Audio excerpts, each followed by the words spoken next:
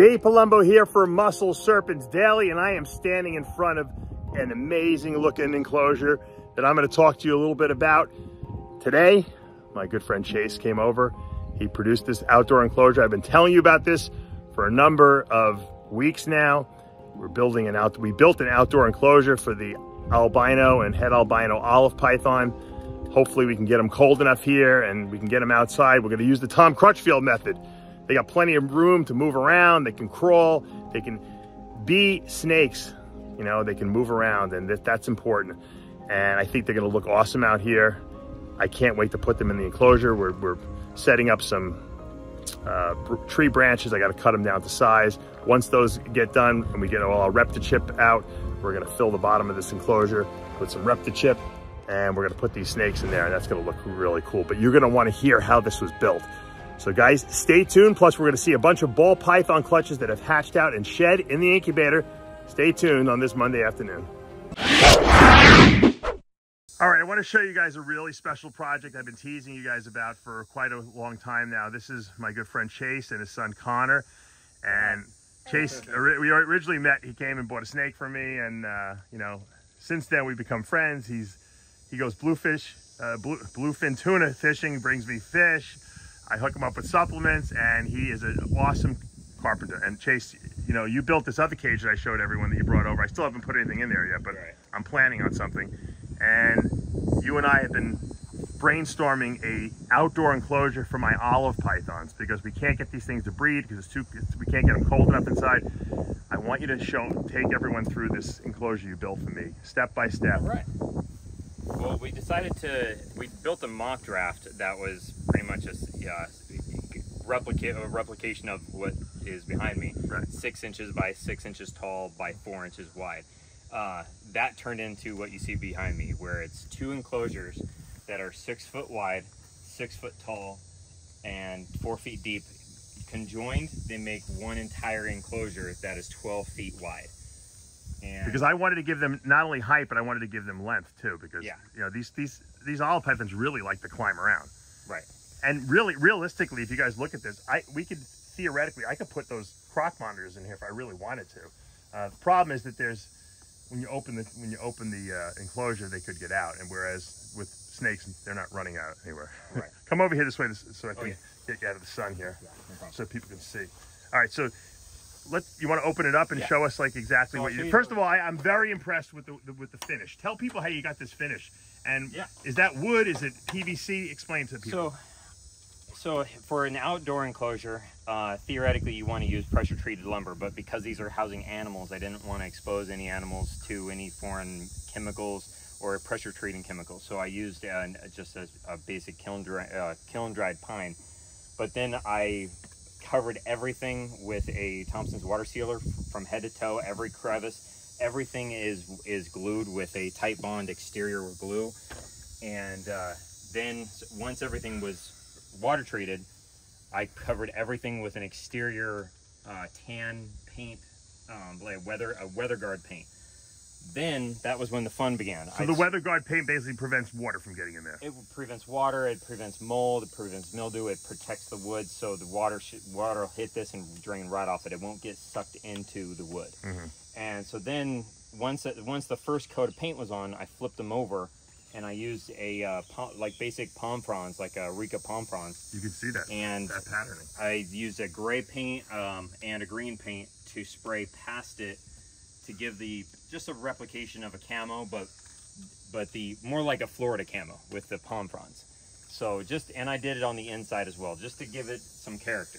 That way it's not a basic, just a one color enclosure. So not only is this functional, it's actually beautiful too. Right. And then also I decided to use a black vinyl coated hardware mesh.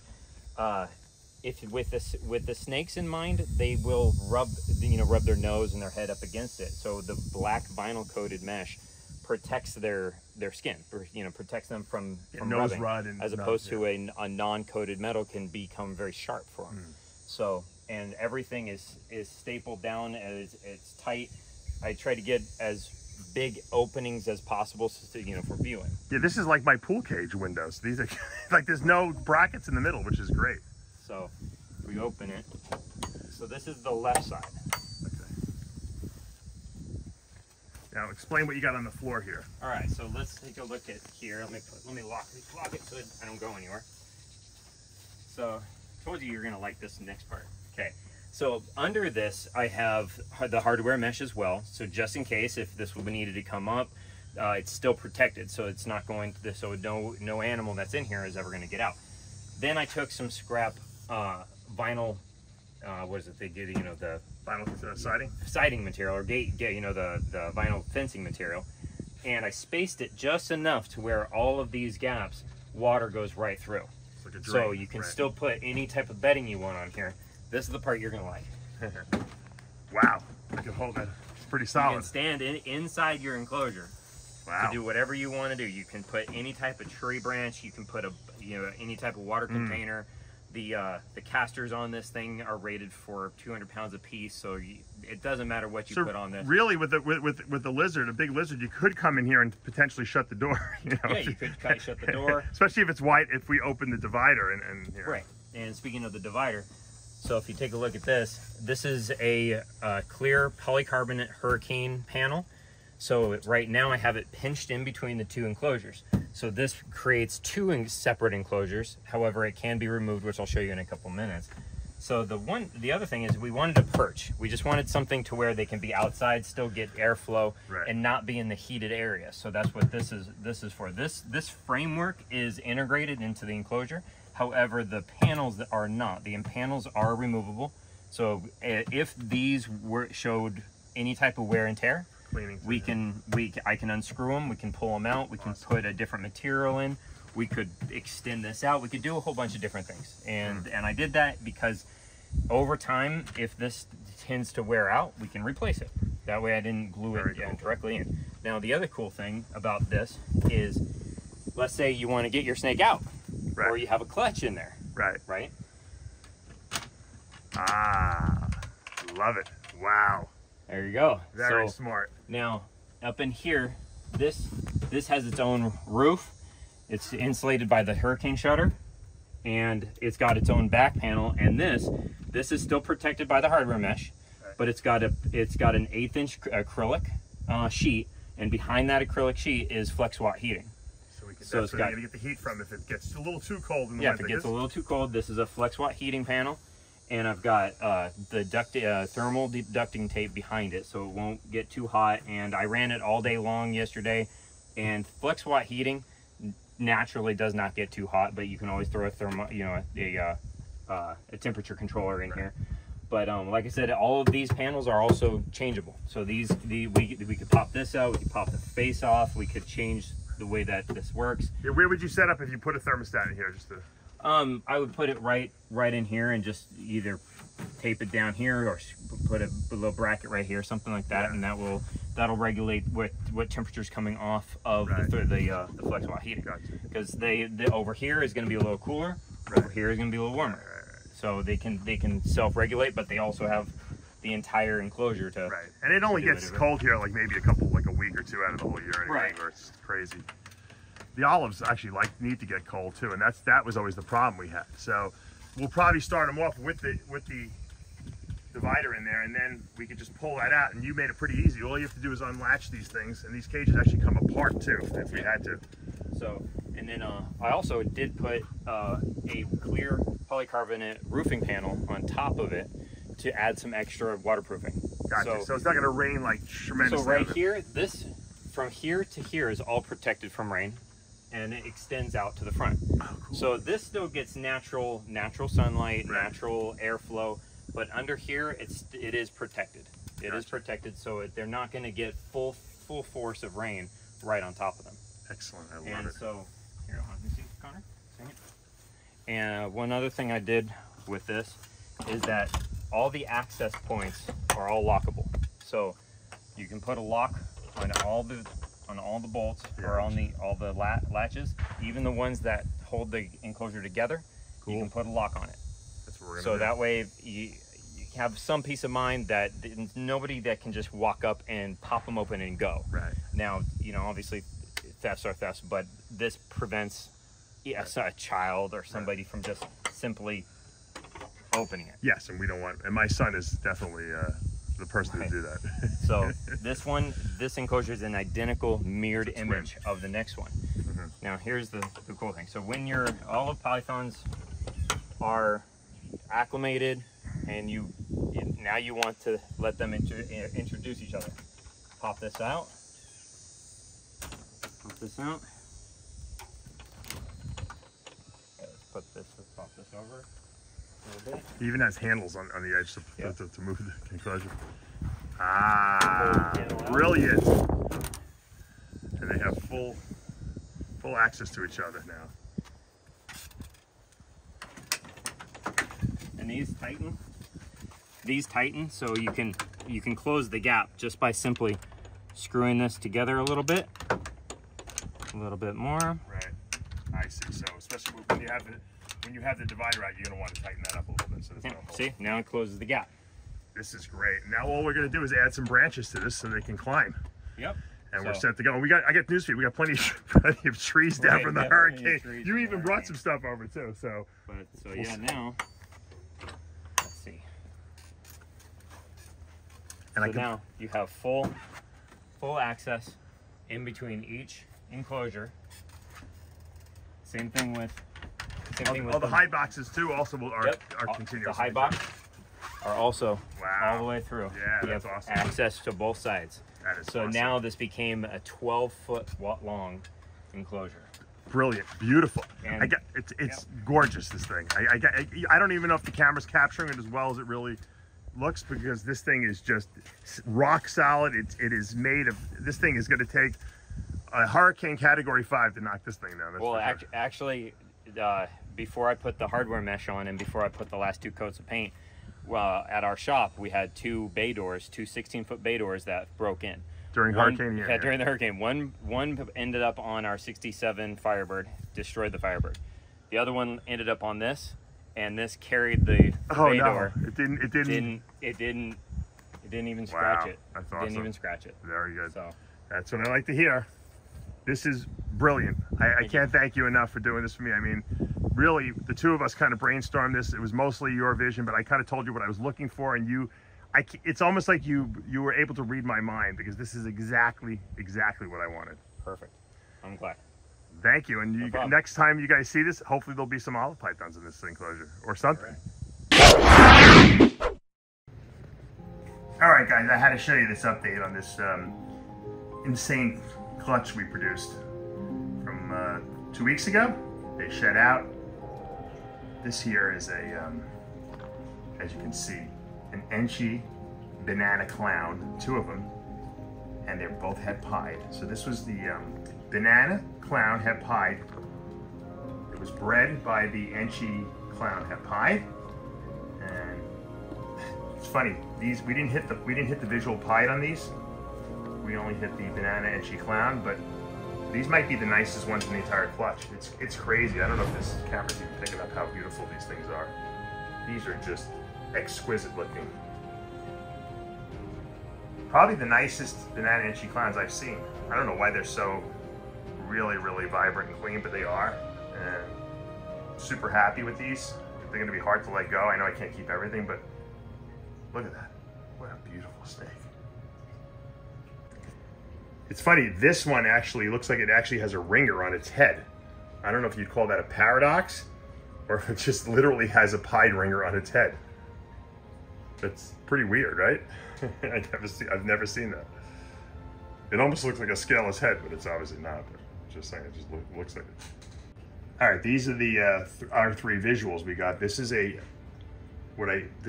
clown pied. This one is a clown pied as well. This one's lighter though.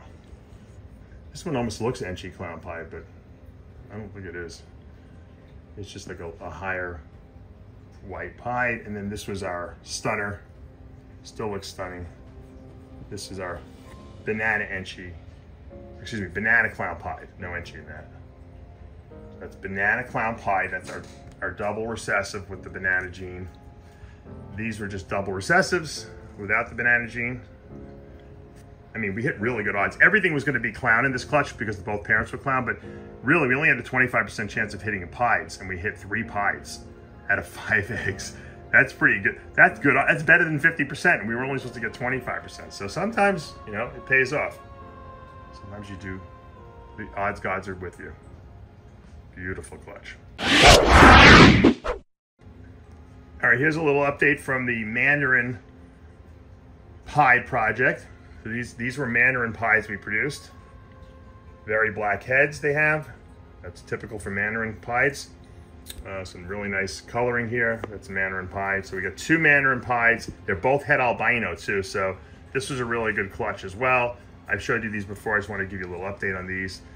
Post-shed, they're going to be going into their enclosures this week and eating for the first time. Once again, I usually let mine go a couple, like 2 weeks. After they shed, they usually shed the first week, and then I wait a week, and then they eat. So 2 Mandarin Pieds, het albino. And I'm going to show you another little highlight from another clutch we had. The 2 best. This was a high-intensity Orange Dream Fire clown bred to a pastel pinstripe disco het clown. And I've been trying to hit this for a number of years. Actually, we hit it last year, but not the way I wanted to. I believe this to be a high-intensity Orange Dream pastel clown. And this one is definitely we hit the Disco Inferno. So that's a Disco Fire. I think it's high-intensity Orange Dream clown. So it looks like a clown pied, but it's not, because the Disco Inferno gives it that white look to it. And I'm pretty, this could be pinstripe in here too. I'm not sure though. Probably should put this under a black light. Very interesting though, because like I said, these Disco Infernos look like pieds. So this is definitely a visual clown. So that's a Disco Inferno. Might be high intensity Orange Dream pastel clown. I don't know. It's possible. It's almost erased all its pattern. So it's really nice looking. Black eyes. Black eyes tell me clown right there. So beautiful. All right, we have a runaway. I got to get this runaway. Runaway, runaway! Look at how beautiful that guy is. These 2 really came out nice. This was probably, these might be like my 2 nicest clowns I produced this year. Or maybe not the nicest, but definitely up there. All right, guys, that's going to do it for today here at Palumbo's Pythons and Boas. I have to thank my good friend Chase for building these amazing enclosures. Man, did he do a top-notch job. These are just beyond my wildest expectations. You know, when I was visualizing what I wanted out here, this was it. It's amazing that someone who's that talented, who can capture my vision for what I wanted with his talented hands and make exactly what I was looking for. These are just top notch. And you know what? I'm going to have him build me some indoor enclosures for my albino water monitors as they get older as well, because I really, you know, I want to have good display stuff. They can't go outside. I don't want to lose them, but yeah, I'm going to have them build some cool stuff inside with some banks of, you know, basking lights and everything. We're going to do some really cool stuff. I'm so happy, you know, that I was able to get this made. I think this might be the key to getting the albino olive pythons to breed this season, hopefully. If it isn't, we'll try again the next year. That's always what it is. Never give up, never give up, never give up. That's the name of the game. You know what he told me? It was 2 gallons of glue he used on this enclosure. 2 gallons! Can you imagine that? 2 gallons of glue to hold this thing together. I'm going to give you the whole inventory list. He's going to make me an inventory list. When he was telling me what he was using, I'm like, holy mackerel, that is insane. Anyway, I want to, once again, huge shout out to Chase. And I'll put his Instagram in the description below, because if you guys ever want to reach out to him and ask him ideas, he's an amazing construction. I call him a creative construction guy, because he isn't just good at doing standard stuff. He is able to take his visions of what maybe has never been done before and really translate it into reality. And that's a special gift. All right, guys, you know what to do. Hit that subscribe button, turn on those notifications, hit that like button. I'll see you back again tomorrow morning.